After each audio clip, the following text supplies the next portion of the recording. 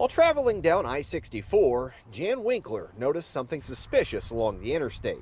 We noticed immediately, like every few miles there's another policeman in the median there. Around 3 a.m. Tuesday, Illinois State Police were dispatched to mile marker 72 between Mount Vernon and Woodlawn to assist a stranded driver.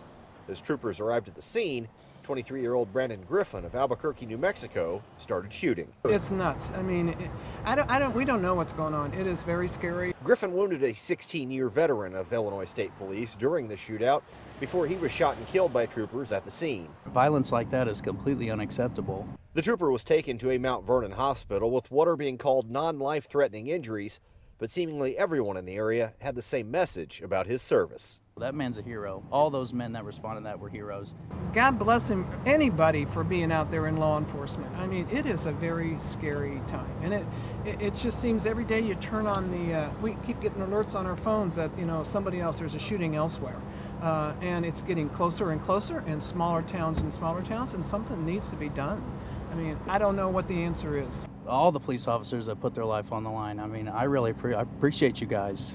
You keep me and my family safe. It's nice knowing they're out there.